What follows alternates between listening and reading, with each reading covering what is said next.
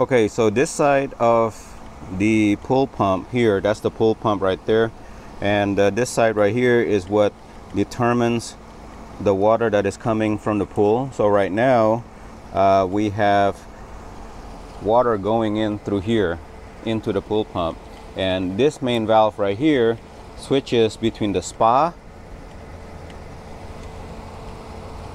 and the pool.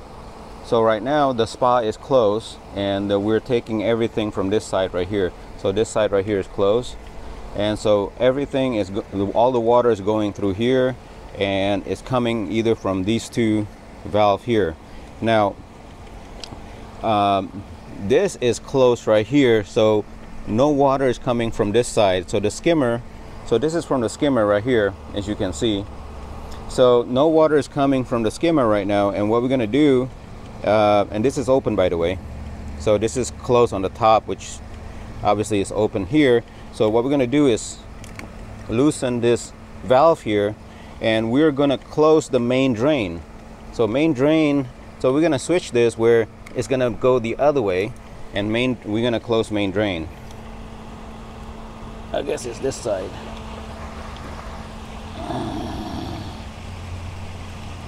There you go. So we close the main drain, which means that right now we're sucking 100% from the skimmer. Let's check it out. Okay, there you go. As you can see right now, there's a lot of activity here. You see all those current.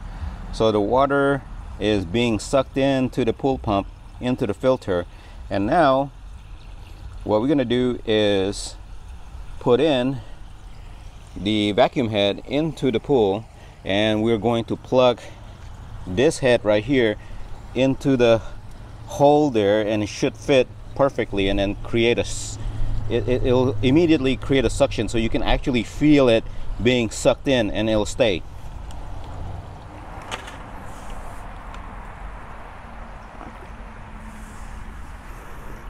So I want to drop this in to the pool so that it'll immediately take on water when I put in this particular head right here.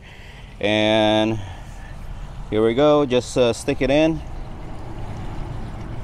there. I felt the sucking right away, and you can feel the water also through my hand, through the hose. So it's definitely sucking water right now.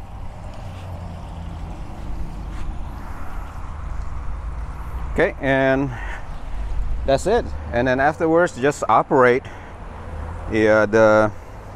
this just like a normal vacuum, and you should be good to go.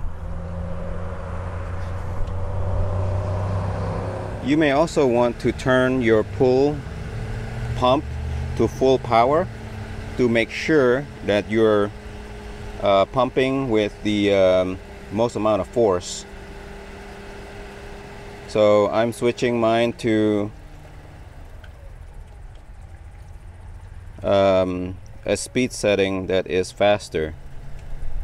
Let me see. Yeah.